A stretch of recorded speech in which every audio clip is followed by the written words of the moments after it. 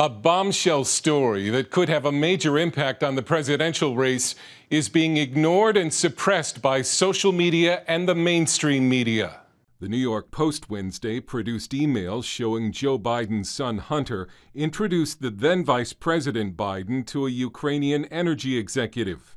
An April 2015 email reads in part, "Dear Hunter, thank you for inviting me to D.C. and giving me an opportunity to meet your father and spend some time together."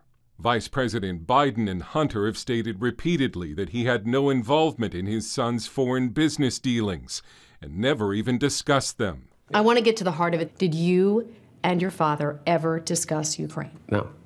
As I said, the only time was after a news account, and it wasn't a discussion in any way. There's no but to this. No, we never did. Your dad said, "I hope you know what you're doing." I hope you know what you're doing. I do? And I said, I do. And that was literally the end of our discussion. Joe Biden has been blatantly lying about his involvement in his son's corrupt business dealings.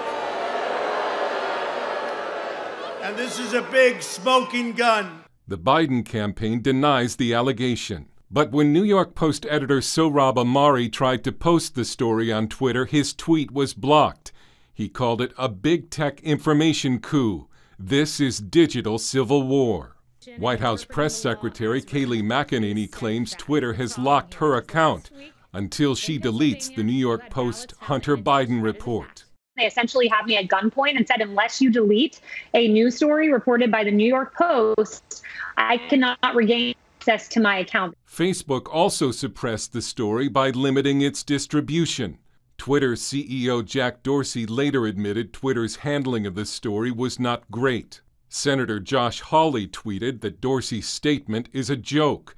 He wants the CEOs of Facebook and Twitter to appear before a Senate subcommittee. Senator Ron Johnson called the media boycott of the story astounding and told Hannity this is only the tip of the iceberg of the corruption in the Biden family.